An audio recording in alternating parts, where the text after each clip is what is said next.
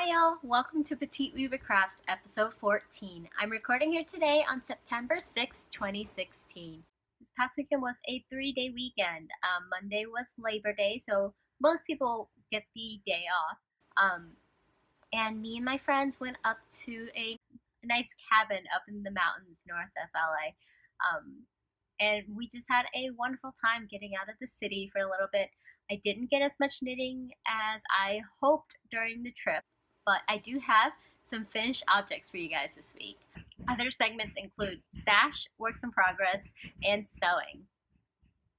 And apologies if you guys can hear the banging. I think they're doing some sort of construction in the apartment next door.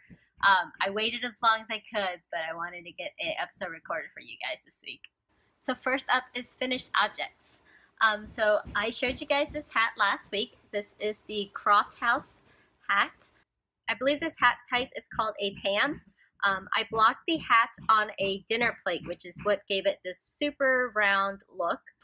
I really enjoyed this project. This was my first Fair Owl project in a while, so I kind of forgot which yarn is my dominant color.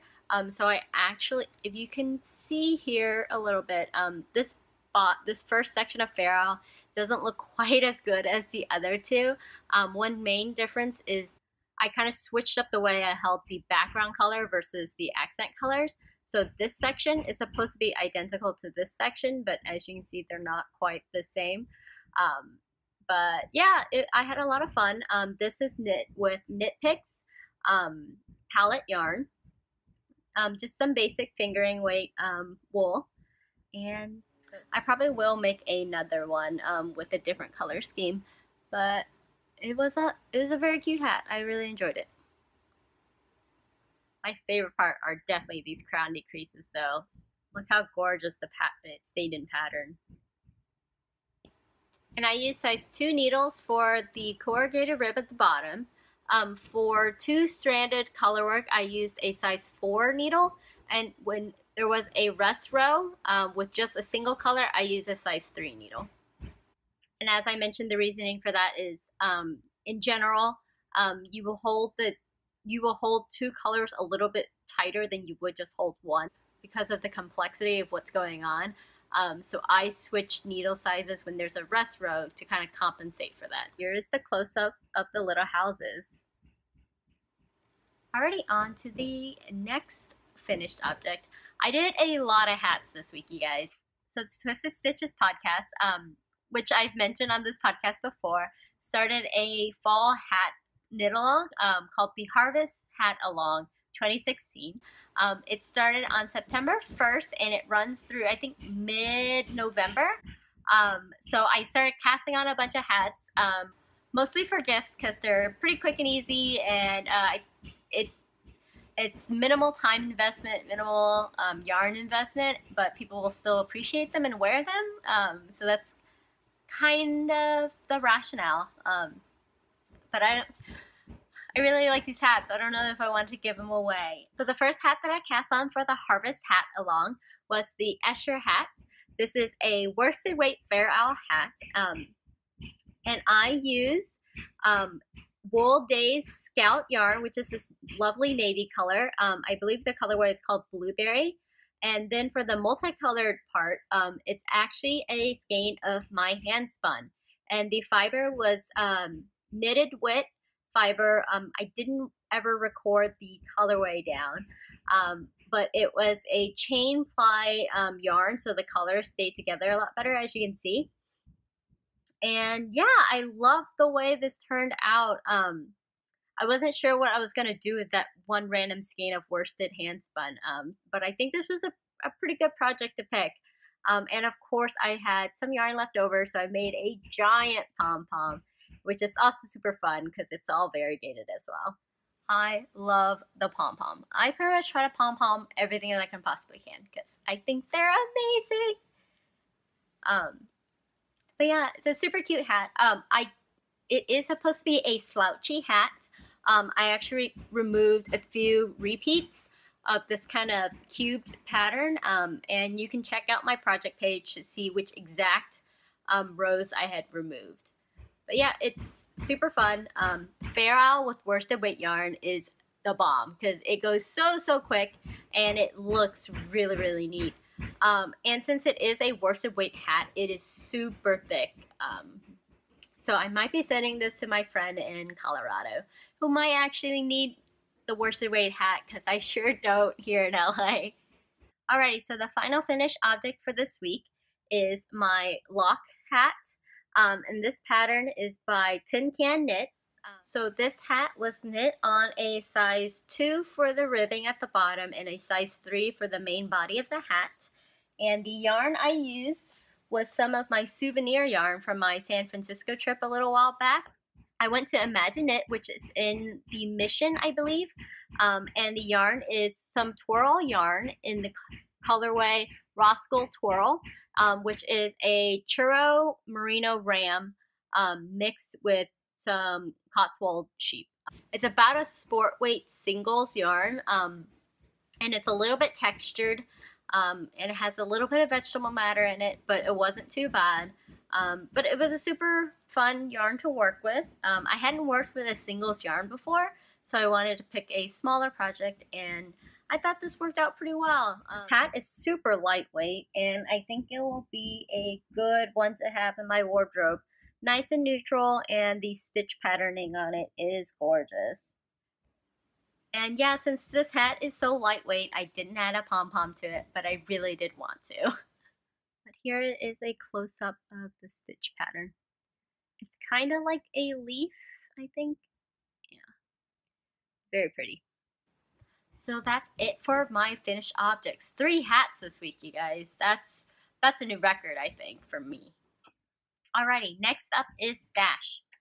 So I went to my local yarn store, Wild Fiber Studios in Santa Monica, to pick up some new yarn for So I went to my local yarn store, Wild Fiber Studios, for some yarn for a new pattern that was released today. So in June, Helen Stewart released a shawl pattern club. So she released a pattern every month, and this shawl behind me, the Asana shawl, is pattern number 3 in the club, and the 4th pattern got released today. It's called the Quill Shawl, and it is a DK weight stripy shawl with a little bit of lace at the bottom. It's a triangle shaped shawl, which I don't normally knit because I get a little bored with them, but this one's a DK weight shawl, so I think I'll be okay. But yeah, so I went to Wild Fiber Studio, my local yarn store, and picked up some yarn for this project. Here are the 3 colors that I picked out. These are MadTosh DK, and this yellow color is Candlewick. This super fun one in the center that's speckly is called Holi Festival, like Holi, Holi Festival. This last one's called Coquette. And I thought these 3 colors would go really fun together. The plan is to have these 2 colors striping, and then this coquette color will be the pop of color that's in the shawl. Yeah, I've never worked with MadTosh yarns before, but I've only heard good things. Total yardage for the shawl is approximately 720 yards. But the put-ups for the MadTosh DK is actually a little bit less than the one that was used in the pattern. So I picked up a 4th skein of Candlewick. I figured if I start running out of these yarns, I can always supplement with this skein, and then if I don't actually need to use it, then I have enough for another hat that I would wear. So yeah. But yeah, that's the benefits of having a local yarn store. You can just run in on an impulse and pick out a bunch of things and then run home with them without having to wait for shipping. But yeah, go out and support your local yarn stores when you can. So next up is works in progress. So I did not finish the cardigan that I was hoping to finish by this week. This is my improv cardigan. This is part of the Fringe and friends knit along. I mentioned them last week. Karen from the Fringe Fiber Company has an amazing tutorial of how to design and plan your own top-down raglan sweater. And here is mine.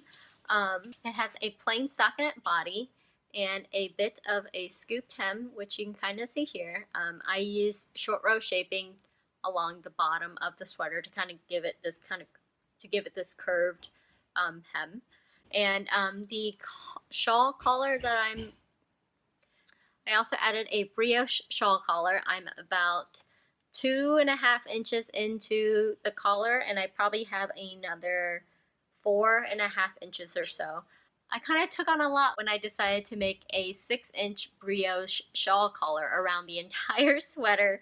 I'm losing a little bit of momentum on this, but it is so gorgeous, and I'm really excited to have this finished and ready to wear for the fall.